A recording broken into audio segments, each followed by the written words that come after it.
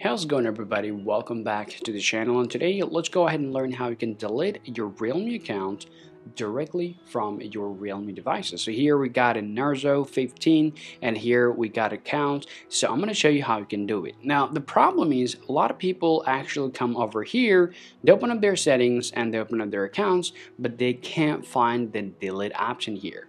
So deleting this one is a little tricky, but don't worry, let me make it easy for you. If you want to delete your account, first you gotta tap on sign in and security, and then here you gotta tap on this option called more help. Now go ahead and tap on more help. Well, this is gonna open up this website called heytap.com. Well, this website basically works for Realme and Oppo devices. Well, now just go ahead and sign in with your account.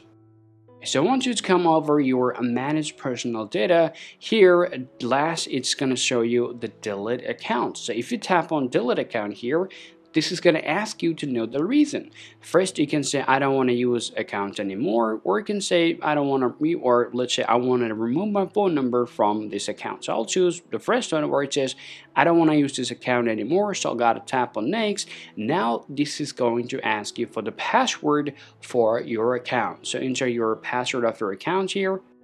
And now this is going to take 10 seconds to show you the delete option here. Now wait till get the delete option here. Once you get it, tap on delete. Now go ahead and follow the important note on your account deletion.